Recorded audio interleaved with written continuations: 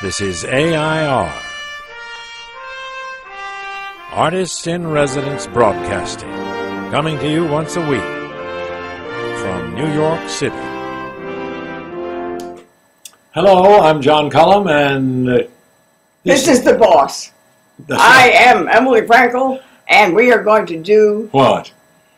A discussion that I can't seem to write for my blog, M's Talkery.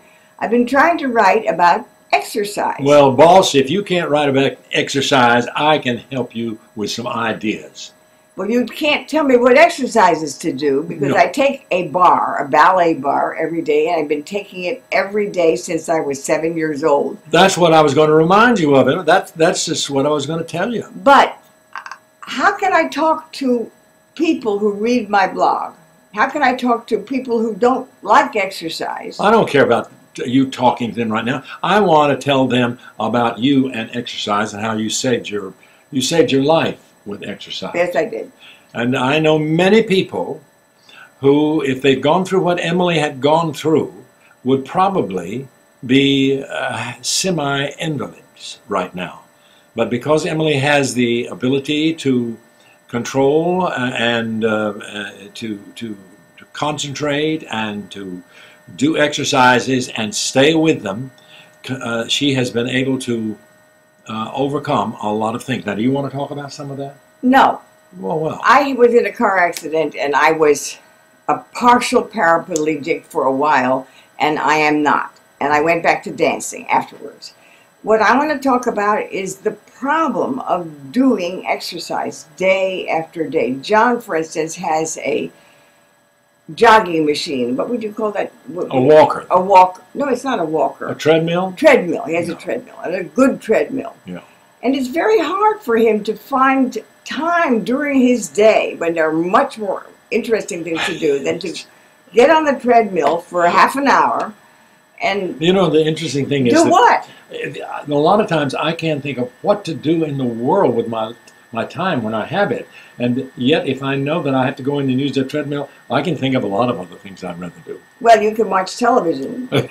But having to go on a treadmill every day is a drag. It is. Having to do exercises like get in a car and go to a gym, gee, that's a drag.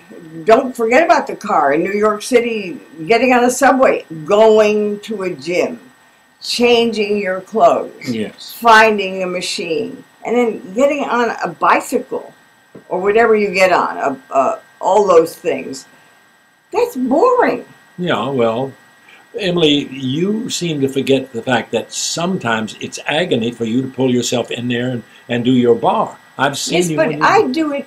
You do it anyway. I do it because all my life I have been me. The person who wanted to dance, who did dance, and I still, though I am not a dancer anymore, still want to have the look and the feeling in my body of the person that is me.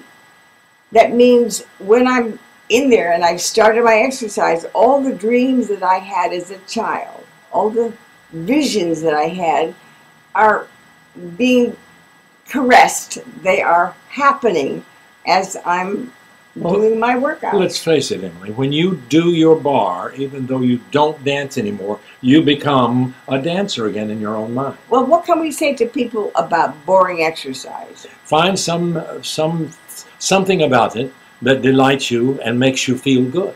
Well, for instance, use music. Music is a help.